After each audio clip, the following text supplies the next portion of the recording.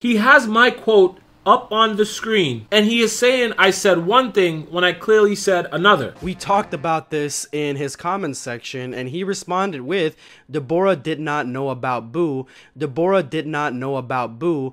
Deborah did not know about Boo. What? Dude, seriously, what are you trying to do here? It's funny how stuff like this happens. Yesterday I posted on my community tab letting you guys know that I was sick, I wasn't feeling too well, and I'm still not feeling too well, but some stuff popped up and I feel like I have to deal with it. I'm gonna do something in this video that I've never done before on my channel, period, for specific reasons, and that is talk about other Dragon Ball Super YouTube creators. There are two main reasons why I haven't done that in the past. The first one is because I really don't know most of these guys. Some people don't want criticism, and it's not my place to force that onto anyone else. So if I don't like someone's content on YouTube, I usually just click the not interested option and keep it moving. The second and more important reason is because talking about other creators inevitably creates drama. And although drama brings in a lot of attention and views, it's simply not the type of channel that I wanted to create. It's not the type of community that I wanted to build. But, and there's always a but, alongside having these grandiose plans of building the ideal community, I've noticed a trend. One that makes it a lot harder to create and share Dragon Ball Super content here on YouTube. If this trend is allowed to continue unchecked, it'll make it harder and harder and inevitably borderline impossible for my channel and other channels like mine to exist. So the purpose of this video is to expose this trend to you guys, the effects that it's having on other creators, and hopefully give you a tool that you can use to combat this trend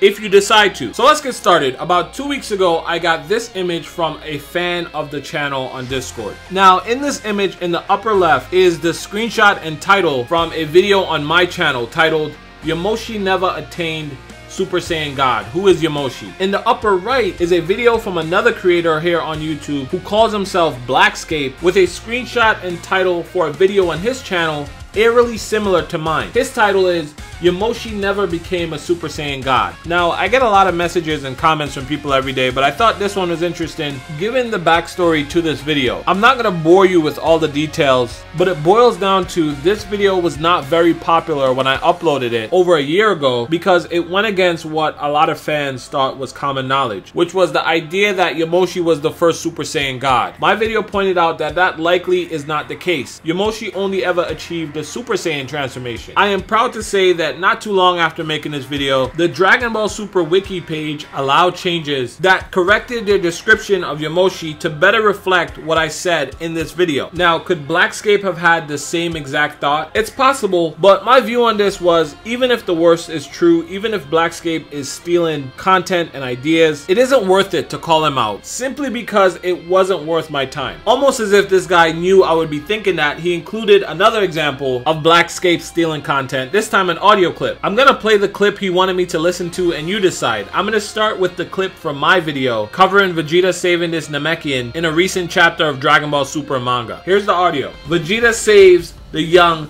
Namekian. Let me just say, oh how Vegeta has grown, right? Look at this image, from tyrant to savior. I really like the saying Vegeta is becoming. I think he's starting to get solidified as a full-on hero, a full-on good guy now. No longer this sort of anti-hero, he'll help but he secretly wants to kill Goku. None of that stuff. I love this image. I feel like this is a turning point in Vegeta's character. Him being the one to jump forward and save the innocent like this. I'm just gonna start out the video like this. We all know it, but I'm just gonna state it outright.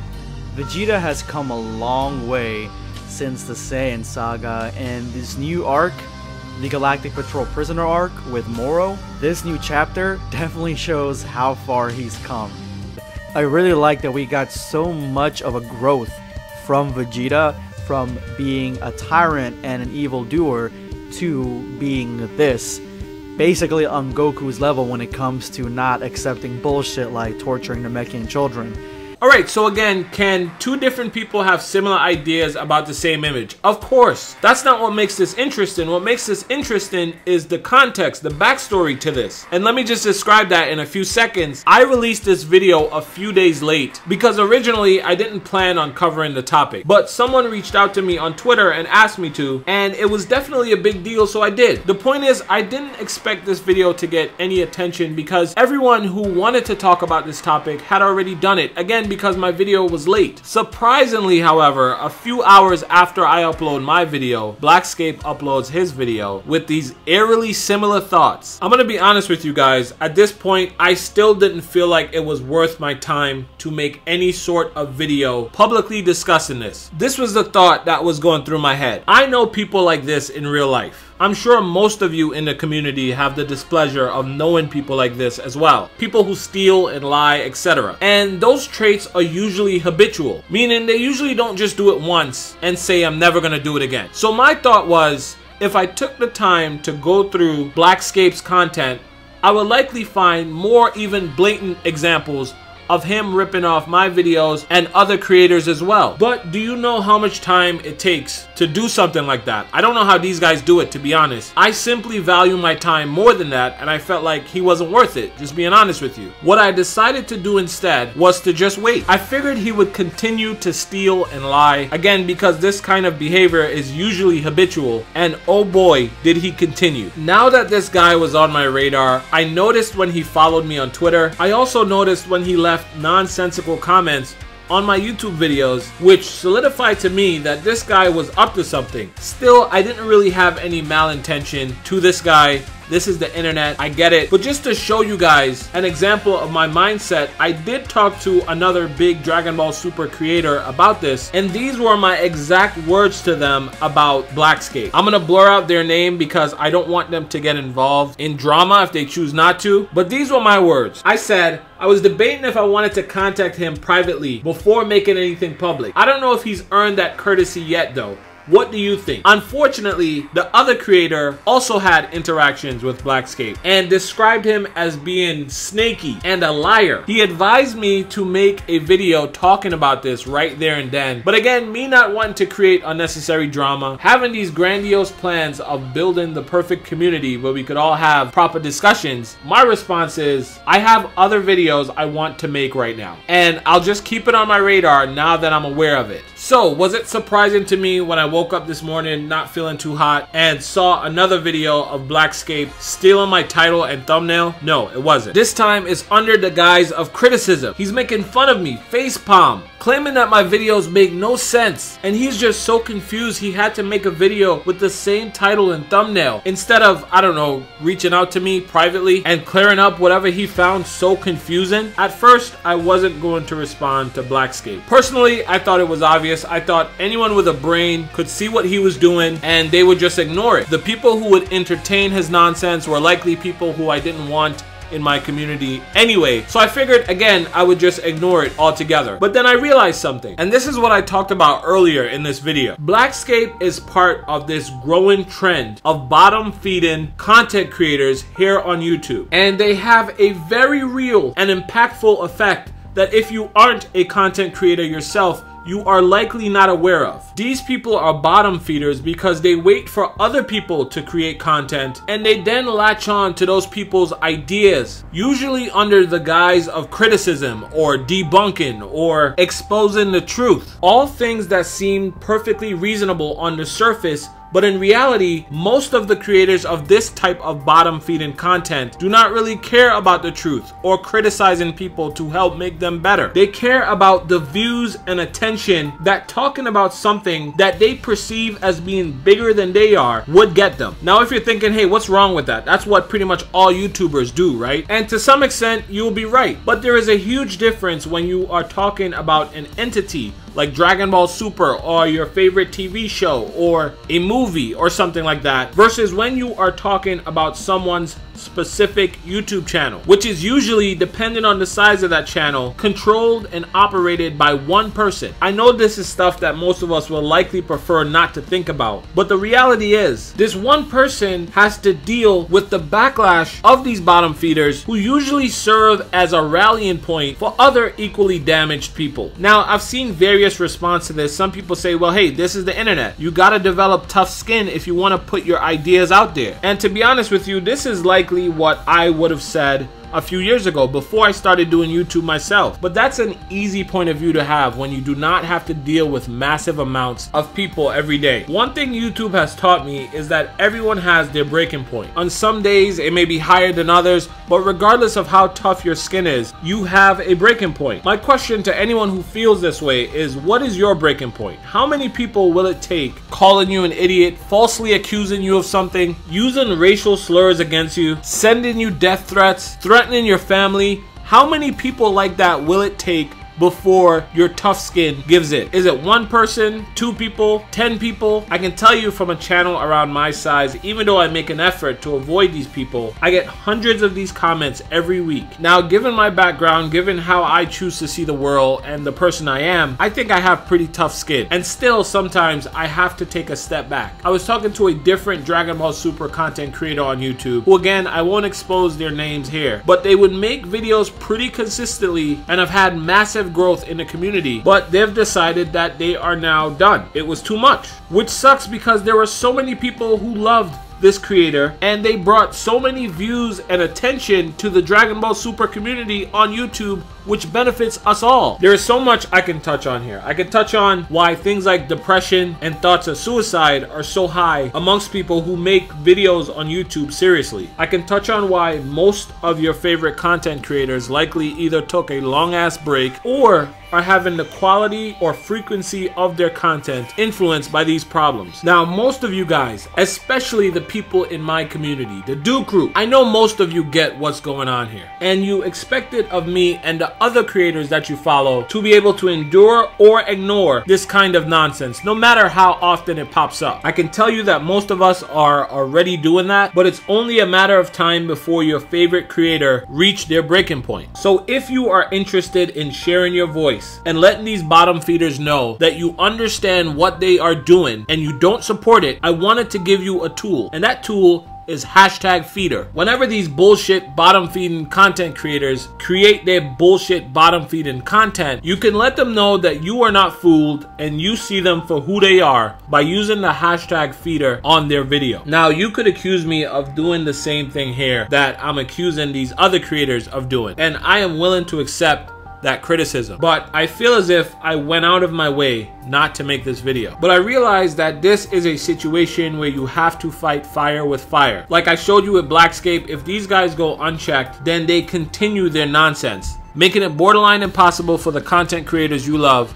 to continue making the videos you want to watch. Another option that I want to make sure people are clear about is that if you do not enjoy a creator's content, from your home page on YouTube, you can just click the 3 little dots next to any one of their videos and click not interested. And YouTube will block all content from that creator from showing up in your suggested feeds. Anyway, for the final few minutes of this video, just so I am not accused of not responding, I am going to show you why Blackscape's video on my video was nonsense and why he is bottom feeding and only doing it for views and attention. Let's get to it. Now, one of Blackscape's biggest criticism of my video was Jiren's ears. At the end of my video, I said, if you're not yet convinced, take a look at Jiren's ears. #Jiren's ears in the comments below. This was a bit of satire to say, if you're not yet convinced after a 7-minute video, here is something ridiculous to push you over the edge. I've had hashtags on my videos from green hair Goku to is baby Jiren cute or does he look more like a housefly? These hashtags are never meant to be taken seriously. Blackscape knows this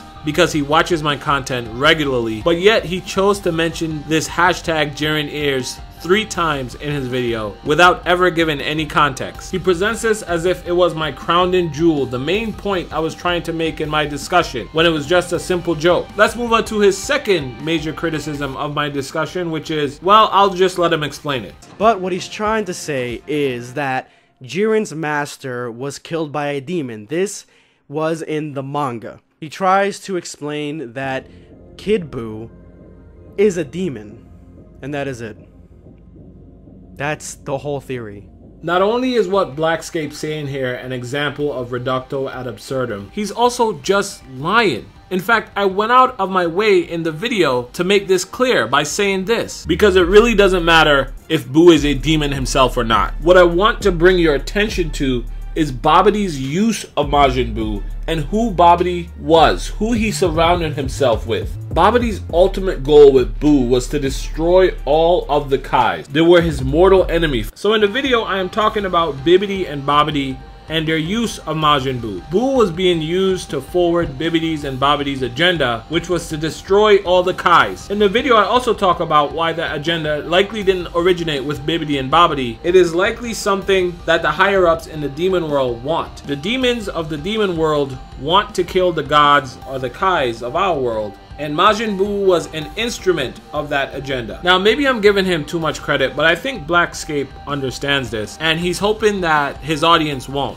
He saw that only 3 out of 4 people that watched my video liked it, and so he was hoping that he could pick up on that 1 out of 4 and generate some buzz for his own channel. Blackscape was quick to point out that the reason why he did his video was because he had the top voted comment on my video, and so many people contacted him, wanted him to talk about the topic. The reason why he has the top comment on my video is because he left this comment, which at first I thought he was trolling. His comment was, "If Majin Buu is a demon, then why doesn't the Demon King Deborah know who he is?" After many other people correctly pointed out that Deborah did know who Buu was, a lot of people also continued to let him know that even if he was correct, his statement was just about as valid as saying, "Hey, if you are an American, why doesn't Donald Trump know who you are?" The reality is, we don't know how many demons exist or how strong they are outside the demon realm. I'm gonna be honest with you guys, I don't know if it's because I'm not feeling too hot, but I just feel like responding to this guy is such a waste of my time. But for the sake of finishing this video, let's continue with the nonsense. Blackscape is claiming to have spoken to me about all this. That's a bit of a stretch. I responded to his comment and I said Deborah didn't know who Buu was. But like I said in this video, it doesn't matter, because it doesn't matter if Buu was a demon or not. I even quoted him the exact timestamp in my video to me saying that, because I thought, like some people do, he hadn't watched the video and he was just trying to find something to disagree with. But here is the creme de la creme of Blackscape's criticism of my video. The thing that embodies all that I'm trying to show you guys. Even as he's quoting my response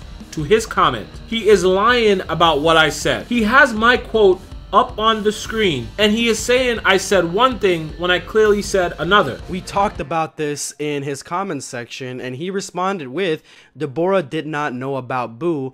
Deborah did not know about Buu. Deborah did not know about Buu." What? Dude, seriously. What are you trying to do here? If you want to argue that this is just a mistake, he misspoke, you got to keep in mind that not only does he record these videos, he also has to edit them, rewatch them, and then render them. My best guess is he left this in intentionally because he doesn't expect you to double check him anyway. Just like he doesn't expect you to go watch my actual video and see that most of what he's saying is nonsense. That, or he simply can't read, or he's the kind of person who doesn't fact check his work. Either one of those 3 disqualifies him from being taken seriously. I honestly have no desire to go through the rest of this guy's video. I did watch it, but I feel like either he's trolling or there's something else going on. I am gonna say one last thing before I wrap this video up though. And if it's one thing that I could appreciate about Blackscape is his honesty on why he's doing this. Because I've gotten so much attention for the Angry Joe video, for the It's Anime Girl video. He says it's because he talked about other creators in the past,